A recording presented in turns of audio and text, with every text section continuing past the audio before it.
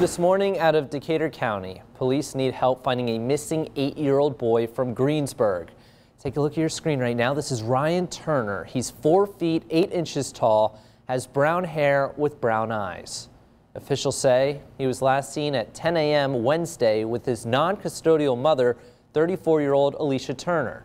She's described as 5 feet 11 inches tall, 276 pounds, and has brown hair with blue eyes.